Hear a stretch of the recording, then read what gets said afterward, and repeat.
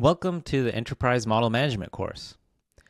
Before I jump into the outline of the course or any introductions, I want to motivate this course and tell you a little bit about why we created it. And I want to do that with an example. So this is a real pull request from a project that I was involved with in open source. This is from the Kubeflow project.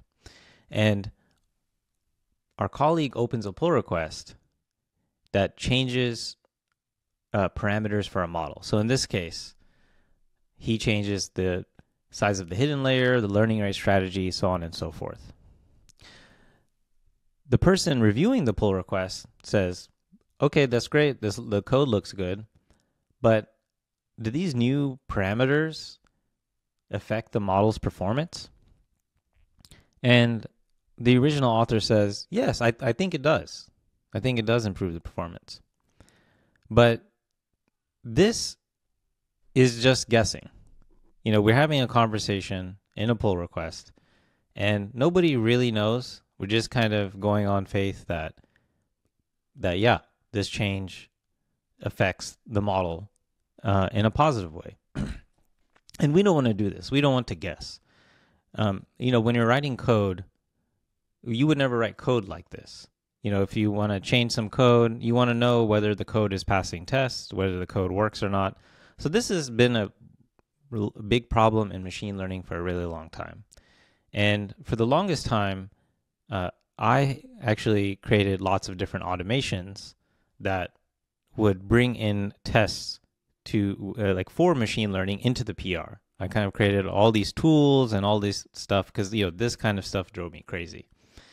And thankfully, now we have great tools, and especially weights and biases has created lots of different automations and something around something called the Model Registry, which we'll get into, that makes it to where you don't have to guess, and you have a way to have a single source of truth for your models, and you have visibility into the model changes. So you don't have to review models like this. And you don't have to guess. And so I'm really excited about this course because we're going to show you tools that will save you a lot of time and that will prevent you from having to do a lot of guesswork. The next thing I want to do is go over the learning objectives for this course. So first, we're going to talk about what enterprise model management is and what are some of the important concepts of model management. Next thing we're going to do is talk about the central feature that enables model management, which is the weights and biases model registry.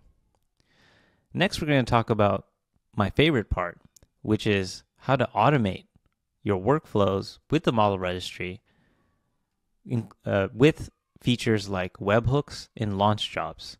And this is going to save you lots of time.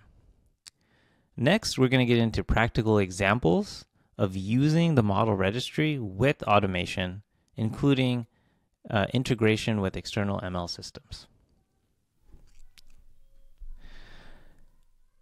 I just want to take a moment to introduce myself. So my name is Hamel Husain. I have over 20 years of experience deploying machine learning in various industries. I've focused my career a lot on machine learning infrastructure and tools.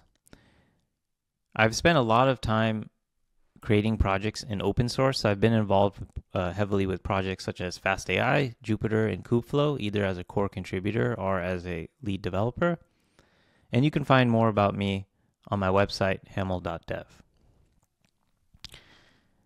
So the next thing we're going to get into is the intro to the model registry. And to do that, I'm going to hand it off to my talented colleague, Noah Schwartz, who is the product manager at Weights and Biases.